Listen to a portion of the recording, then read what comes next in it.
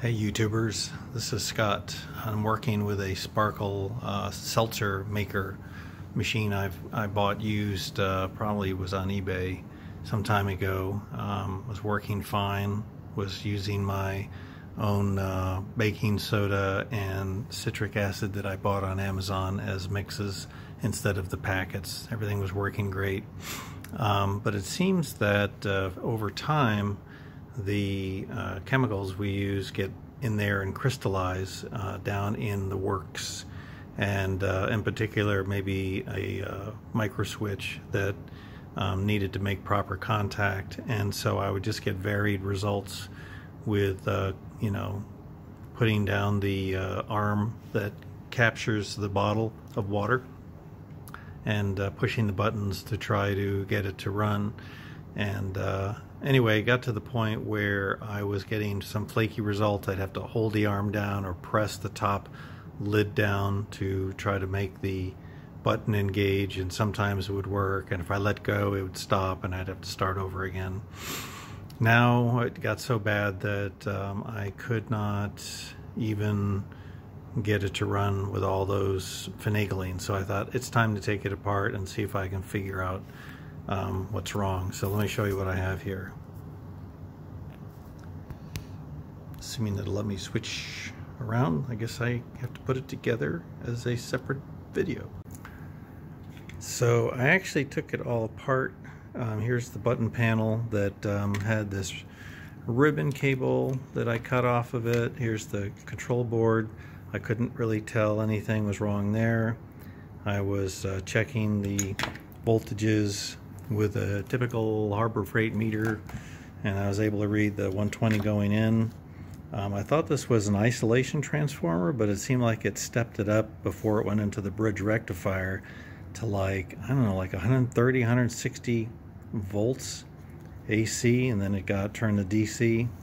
Maybe this is an isolation transformer. I thought it would have been a step down to 12 volts because the pump is 12 volts. So anyway, I was checking voltages. I was definitely getting 5 volts for the circuitry because, you know, the LEDs were coming on.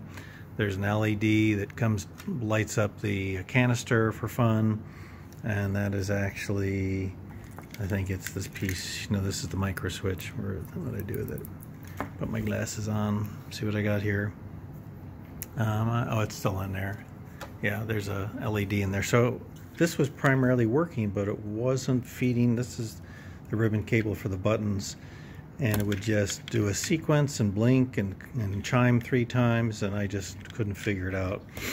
So rather than tossing, I thought, you know what, when I take all the Tupperware off, all the siding and everything, it seems to come down to this circuit board was behind this black case here, trying to keep it dry, I'm sure, from water that can get in. And by the way, I took this pipe off and cleaned it out because it was getting moldy. But this is the pump down here, and it actually, here's the 2 wires going directly to the pump, and I hooked just a regular 12 volt 1 amp capacity power pack to it just to confirm it would run it, and it does. On the pump itself, if you take it apart, you can actually read it's 12 volts and like 0.65 amps. So that's all you really need to run as far as I know. So what I'm going to do is I'm going to put it back together and make a nice connection to this with a switch so that I can just turn it on and off. But the thing is, I'd have to monitor it so that rather than letting the board and the lights time it so that you get a certain level of seltzer, I'll just set a timer for, you know, a couple of minutes, and then I'll turn the switch off and I'll take out the water.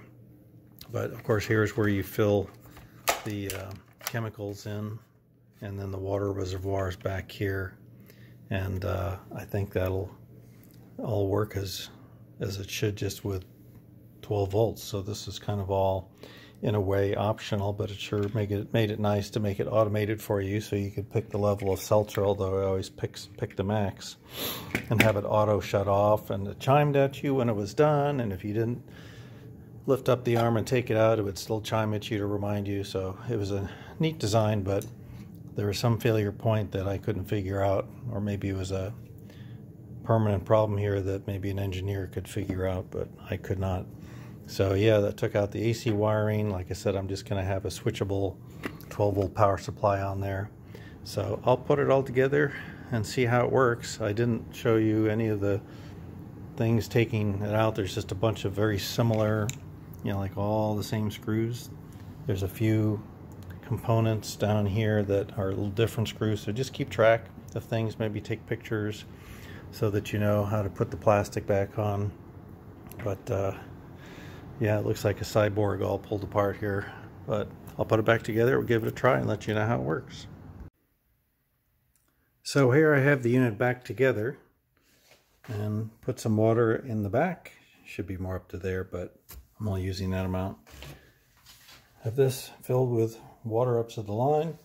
I put in citric acid and baking soda in the correct amounts, which is one of these, which is what, a table, it's pretty much like a small coffee measurer.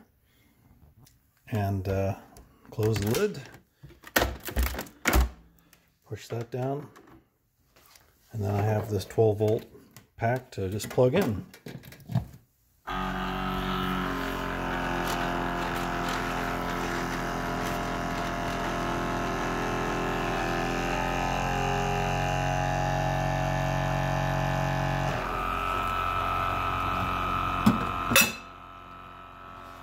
Whoops. And I just leave that in for probably about 2 minutes, going like that. Unplug the power pack and it tastes just fine. So hopefully that will help you out if you need to repair one of these. Simply hook up the pump to a 12-volt pack that's got the correct current rating and you're back in business. Hope you enjoyed this. Hope it helps.